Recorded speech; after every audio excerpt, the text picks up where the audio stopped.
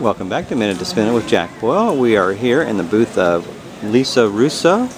Lisa, how are you doing today? I'm doing fine. Well, you are an incredible painter. Could you tell me a little bit about your technique? Yeah, sure. I originally studied 16th century Baroque painting for about 5 to 10 years. Oh, wow. And I copied masterpieces from that time. I paint traditionally where I draw my drawings out, and then I actually go ahead and do a wash, and then I put the thicker layer of oils on top. I photograph all my models, and most of the backdrops for the models are actually places that I've been to, possibly Los Olas, the Columbia restaurant in Ybor City. Oh, yeah. And then I take those backdrops and I incorporate them with my models, and they become part of the paintings.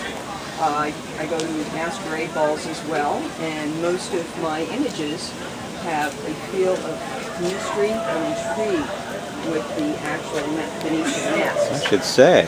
And I have traveled to Venice in the past, so a lot of my masks have been incorporated into the paintings as well. And the interesting thing of my paintings is that I do the pyramids as well.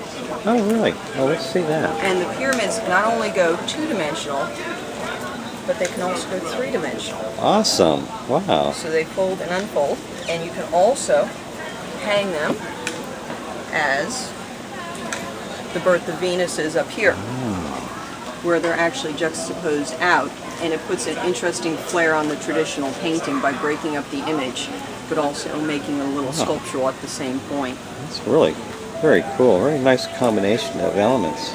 Thank you. Thank you, Lisa. How about some contact information? Oh, definitely. My website is www.lisa-russo-art.com. Very good. How about an email address?